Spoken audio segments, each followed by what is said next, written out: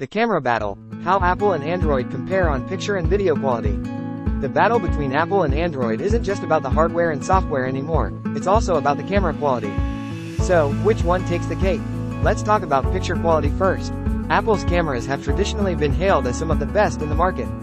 The latest iPhone models, such as the iPhone 13, come with features such as ProRes video recording, night mode, and even macro photography capabilities. As you can see, the picture taken with the iPhone 13 is sharp, vibrant, and detailed.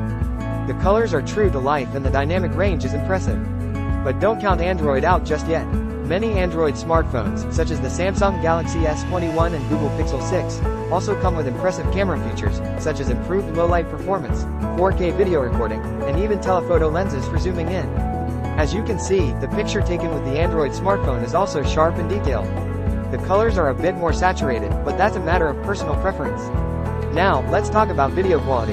The iPhone 13 comes with advanced video stabilization, cinematic mode, and Dolby Vision HDR recording. These features make it easy for users to capture high-quality videos on the go. But once again, Android smartphones, such as the Samsung Galaxy S21, are not to be underestimated.